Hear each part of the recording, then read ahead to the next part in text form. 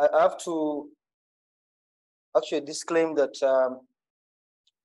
choosing wisely, I've been not very familiar with the initiative, but through Fidel Rubagumya from Rwanda, I learned about it and actually was reading some of the things, and I would like to commend the great work and contribution to trying to understand how cancer can be managed in low, middle income countries, but especially in Africa, where over time. So thank you for the great introduction, and I've nothing to disclose, but most of this information is actually some of my personal opinion and things I feel strongly about. Of course, they may not be in line with the initiative in general, but we appreciate that it is information and some of the things that we need to think about in order to try to control cancer in Africa. Of course, as indicated in my bios, I'm strongly involved in research on HPV, cervical cancer, and I'm also soon completing my pathology training. Sorry for the typo there. But that being said, I will be taking you through that outline, and I'll be basically talking in general of some of the cancers that we are dealing with in most of our African low middle income country settings, that we would like to actually adopt some of the modalities for detection. So this is an extract from the paper Choosing Wise Africa, where I try to highlight that, and I agree that we have low value and unnecessary actual practices that we need to get rid of for us to be able to combat cancer better. And there's a lot of claim, in my opinion, that we have limited resources, which to a greater extent is true. But when you look at it further, you realize that we can efficiently and effectively use the resources we have to try to deal with some of these issues, especially cancer. And I wanted to highlight that the prevention and detection efforts in Africa are actually inadequate. And if we continue, I think some of you, I will give an example of the HPV vaccine, that some of you may know that if we continue the way we are doing, which means business as usual, or the status quo, we may not be able to control cancer in Africa. So that is because when you look at the data, most of the cancers actually, even those that have low incidence in most of the sub-Saharan African countries, have even higher mortality compared to high-income countries, which means that we are not able to control cancer, we're not able to screen and prevent cancer, we're not able to detect cancer early when survival is actually good enough for someone to live longer. So that is partly, I think, why this subject to topic of early detection, prevention comes in. Now, we know that there is existing disparities in the instance of and mortality of some cancers, and I'll highlight some of them. That's what I'll be talking about, that there's lack of prevention and detection. But I'll talk about some few of the cancers, some cancers that we know that are common in our setting, and I've highlighted there 5 of them. Of course, the lung cancer, I'll not go into detail, but we know that there are some, it has been one of the leading cancers in terms of incidence, but we know that there is some evidence that is coming up that we can actually screen for lung cancer. I'll not talk about that in detail, but we know that there is a low-dose CT that is something that we can consider. But we know that there are some cancers with evidence and long-standing practices that have been shown to be having effect on the incidence. And for example, pap smear over the last 50 years, it's been used in high-income countries for preventing cervical cancer or screening for cervical cancer, and actually the incidence has gone down significantly. But the introduction of such programs with evidence in Africa is actually very slow due to many reasons. Of course, I know that the audience is at least familiar with those to a greater extent. And that's why we continue to see an increasing burden of cancer in Africa.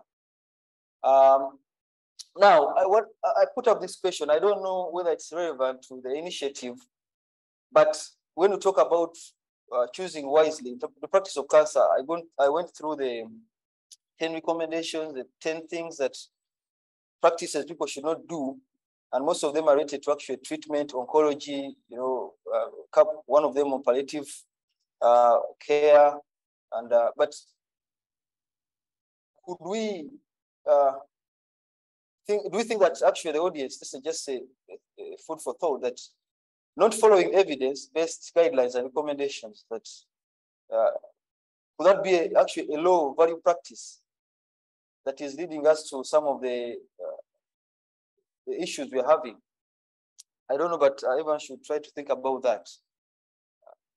And of course, very difficult to define which level of what we call following, because we also have issues with the evidence, the guidelines, and from which data they are derived from. But at least we know that things have worked elsewhere. We can try them in our setting and be able to achieve similar results. Now, we are all familiar with this data, but I want to put this out that because I did some extracts from that paper. But you can see that this is on the left, that is in males, and the female, that is the left, that's for females. But the commonest cancers, when you look at them, of course, two things to highlight here. Most of the cancers are common. Of course, when you look at it, the highest burden seems to be in high-income countries. But when you look at the incidence and the mortality, I think the mortality seems to be, when you compare it with the incidence, seems to be more in the low-income countries. That's one, for both males and females. But look at this, for example, for breast cancer. The incidence is highest in the high-income countries, but the mortality actually is higher in the low-income countries, regardless of the lower mortality, the lower incidence, sorry. So I wanted to highlight that, and it's due to lack of, cancers actually presenting late, which we have been arguing in different platforms, that is it that patients are presenting late, or it is actually late diagnosis? So those are different things. In my opinion, and most of you would agree, that our patients present early at different levels of our healthcare system, but they end up not being detected early. And then we end up with a late diagnosis with poor outcomes. Now, that is, this is another, to show the burden in terms of, this for breast cancer and for cervix, which are actually among the commonest cancers, both males and females combined in most of sub-Saharan Africa. But the burden, for example, cervical cancer is still highest in sub-Saharan Africa. In Africa, generally, we look at this data, and this is clearly because of screening in high-income countries, period. And I wanted now to go through some of the few cancers I mentioned that I will go through, maybe 4 of them.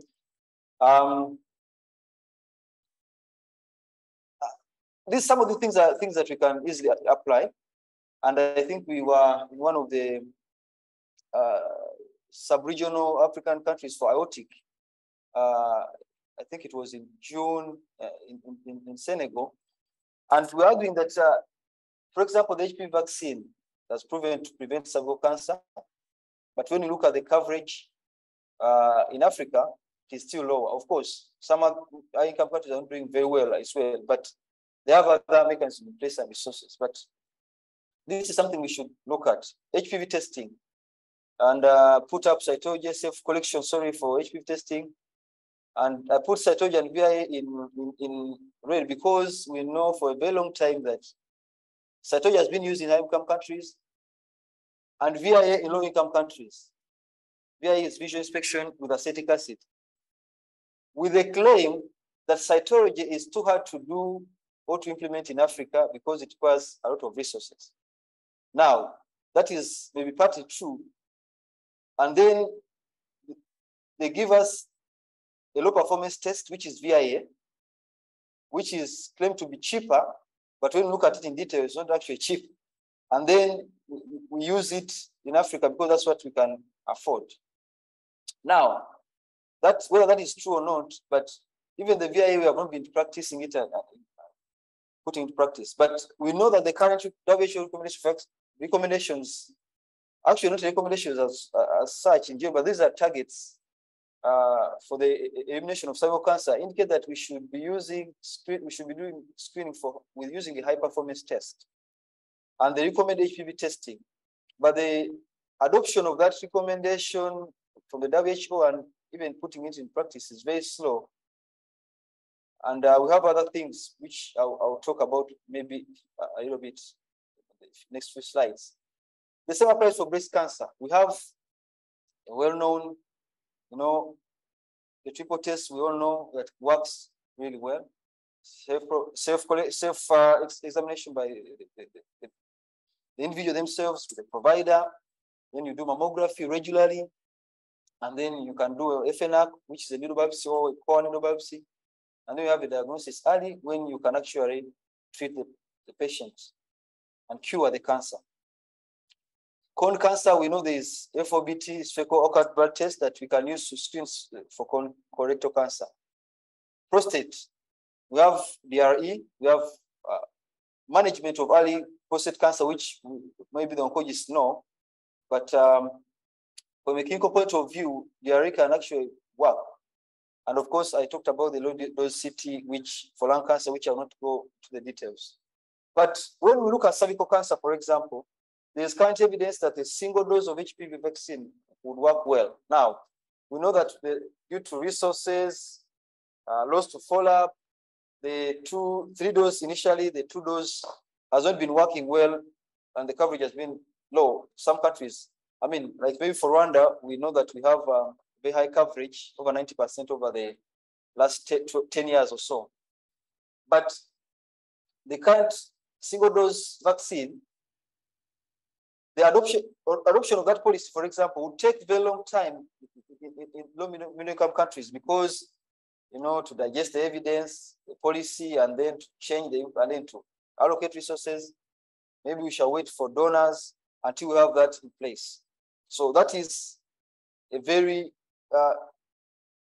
difficult situation to manage because there is evidence from models that shows that when you delay to implement, for example, a single dose vaccine for 2, 3, 5 years, and you predict the incidence of cervical cancer in 2100, which is 2100, that year, like around 80 years or 78 years from now, you realize that the incidence of cervical cancer will be actually increasing as you delay to implement this recommendation. We have some other issues like local generated evidence about the vaccine, for example. We know that there is a nanovalent vaccine for HPV that is available, but we keep having the 4-valent vaccine, which covers 2, the HPV 16 and 18, 2 of the, of course, most common associated HPV types, cervical cancer. But why can't we easily implement the 9-nanovalent vaccine and have it? Of course, we shall wait for Gavi, funders, and so on and so forth. The effectiveness of vaccine, have we studied our populations? We know that there is high burden of cervical cancer among women with HIV compared to women without HIV. But are there studies that have shown that you can have actually that done? I don't know, but that is something we need to look into. Now, screening, of course, and some other detection and treatment of precancerous lesions. I will claim resources from the clinical point of view, sources from allocating prevention, strategies and implementing them. But we need to do more in terms of detection and treatment. Otherwise, you'll keep having patients presenting late, being diagnosed late, late stage cancers, and then having poor outcomes. I'm sorry, I wanted to add a paper here from a study that is being done in Kenya about the single vaccine, but I highlight this study we are doing in Rwanda to try to compare the effectiveness of the vaccine for women with HIV compared to women without HIV. And actually the data is a bit, striking that the preliminary data, we are seeing that actually the vaccine might not be working well in women with HIV compared to women without HIV. So that is because there is a lot of immunodysregulation and some other factors that we need to look into further. And we are actually thinking about recommending a booster dose for women with HIV to be able to give them enough protection against HPV infection. Now, breast cancer. We know that there is evidence that risk stratification in terms of whether you use genetic testing, whether you use age. You know that we have breast cancer that are, appearing early compared to maybe other countries, early young women. So screening can be based on that risk stratification rather than just adapting some of those recommendations from high-income countries that may not be working well in our settings. Of course, I talked about the triple test, but I wanted to further mention that when should we begin, for example, mammography in African populations? Is there data that shows that maybe we should begin, if the recommendation is 35, 40 years in general, maybe we should begin at 30. So this requires that, and I will maybe towards the end talk about that. Policy on access of services. I mean, how do people access services and at what level? Should we access services for our populations? That is because, for example, I'll give an example of Rwanda. When you look at the structure of the pyramidal structure of the healthcare system, when you begin at the lowest level, which is the community, to the health post, to the health center, the capacity and the knowledge of all those cadres, healthcare cadres at those levels, is not sufficient to actually detect cancer early. That's why people come in, have something wrong, they take them back, give them painkillers until you realize that it's too late to refer them for a diagnosis of late-stage cancer. But I wanted to mention a paradox in policy. We have settings in Africa, for example, where the health insurances cover accepting for the treatment of HER2-enriched cancers, breast cancers, but actually they don't cover the HER2 immunohistochemistry, which gives us, the diagnosis to be able to say that this is someone who is HER2 positive, and they will be able to benefit from targeted therapy with Herceptin. So how can you, explain that there is this kind of paradox in policy, that the health insurance can cover the treatment, but can't cover the diagnosis? So that is something we need to look at. Molecular testing. Of course, we know most of the cancers currently, WHO classification of cancer is based on molecular, aspects of cancer. Now, we claim that molecular testing is not amenable in our setting for many reasons, resources, and so on and so forth. But there are some other things that we can adopt, including surrogate markers in immunohistochemistry that can be able to implement easily and use as weight for the sophisticated molecular testing, including FISH, PCR, NGS, and so on and so forth. Now, I won't go into the details of this, but most of the risk factors for breast cancer, for example, are things that can be able to, we can go through and try to implement. And for example, age, screening females, personal history, and family history of breast cancer, and so on and so forth. Those are things that we can easily look into and implement that don't require a lot of resources, but wait for it to be. But for example, something like family history, we all know, and I'll talk about this further, that when you look at what our patients actually, what knowledge they have, how have we been educating them? We know that in Africa, someone will be having I've been seeing patients in the FNA clinic here in Dar es Salaam, and you ask them, the form says someone has a history of cancer, they have a diagnosis, that, you have cancer. Patient says, I don't know. Oh, you really don't know? Yes. What did the doctor tell you? I have results, but I don't know what they are. I don't know whether it's cancer. They told me they've been treating me. I had a biopsy. They don't even know what diagnosis they have. So that is very bad. Now, That means that if the patient themselves don't know, will the relatives know? That's when we ask someone, do you have a family history of breast cancer? They will not know, because even the patient who died of breast cancer did not maybe know that they died of breast cancer. That is something that is very discouraging. But I wanted to just highlight here that breast cancer, for example, which is the commonest cancer in most of our sub-Saharan Africa, first or second, has overtaken generally lung cancer from the 2018 data to the 2020 data. And we should, when looking at the details, we should actually further detect breast cancer early and improve the outcome. It is very bad, very, very bad. Someone comes in with a diagnosis of breast cancer, they have been sitting around that treatment for months, then they come up with an axillary mass, which turns to be metastasis. So if you had treated that 6 months ago, it would be actually a better outcome. Colorectal cancer, this is something I wanted to highlight, but of course, the same story about not having a family history, patients presenting early and screening for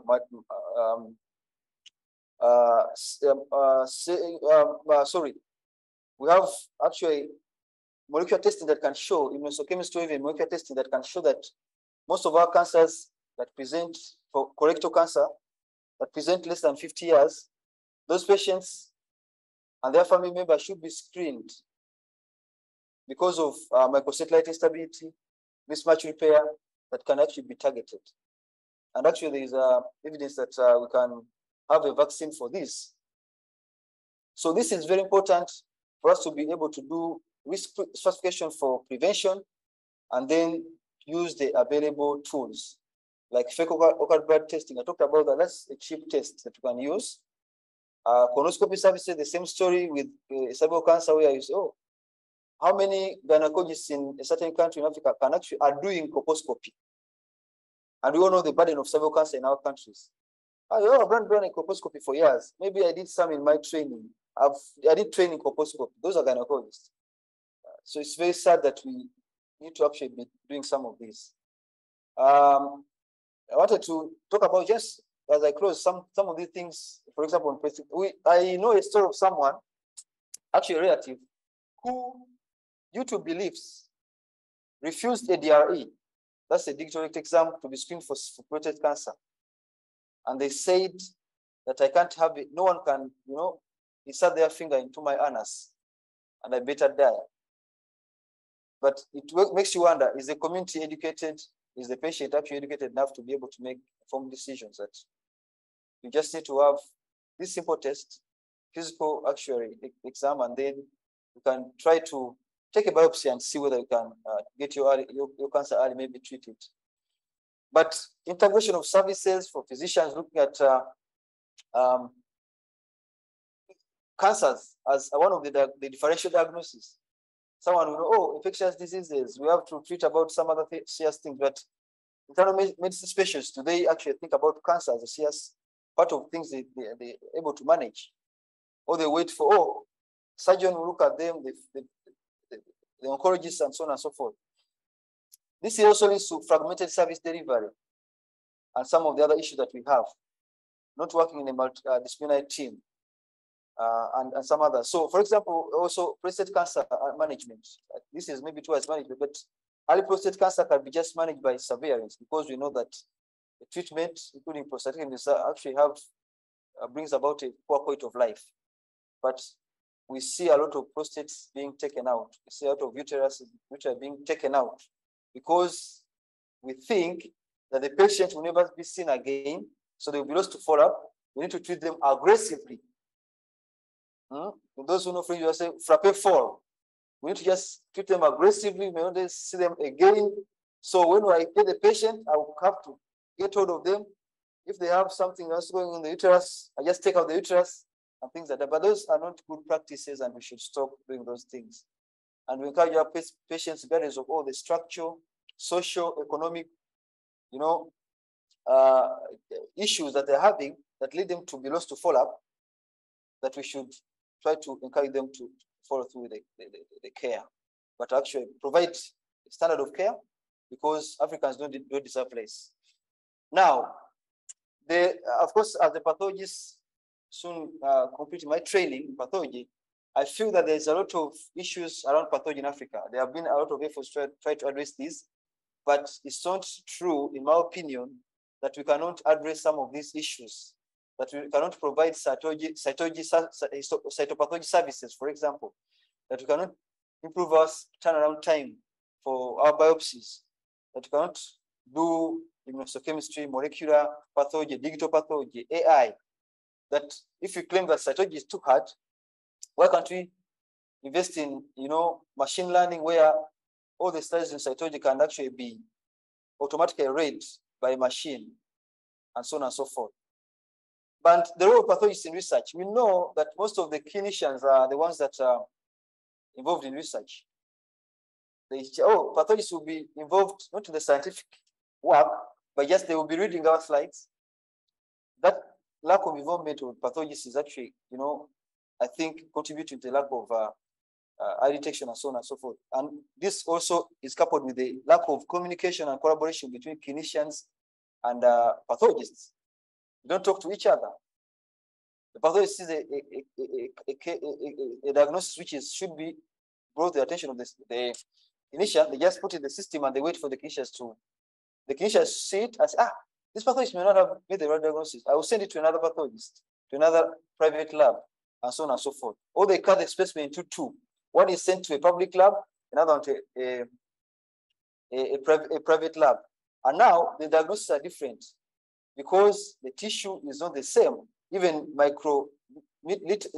some micros, meters of the tissue in the same slide cannot be the same, having different diagnoses. So that is very important to understand from the clinician's point of view, and they communicate and collaborate further. Research and innovation, as my highlight here, is something we need to invest into. We need locally derived data. We need to invest in research capacity. We need to invest in research from national budgets. When you look at the funding that comes, for example, from the NIH into Africa, do you think that that amount of money cannot be brought into our national budgets, really, and fund our research? I don't know, but that's food for thought as well. Dissemination of findings. Can we find better ways for the findings and our research to be, showcased in not only the global, but actually at the national level? What is the consumption of evidence by policymakers and providers? What is the level of knowledge, for example, for nurses about cancer? The index of suspicion that this might be cancer. Have we trained our nurses? Are they involved in research? Do they know what is the current evidence and standards, and so on and so forth? Of course, that is the lowest level. I'm not going to the doctors who also have deficiencies. But that shows you that we need a lot of things to do. New technologies. I talked about AI, automatic visual evaluation. For example, for cervical cancers to replace VIA, and so on and so forth. But in summary, I would like to, better talk to the evidence, to the audience if I would, but we still have a lot of work to do as we are trying to manage the late stage cancers, palliative care, treatment, or sophisticated chemotherapy, radiotherapy. Let's take a step back and look at, cervical cancer prevention and eye detection. And with that, I thank you so much for your attention.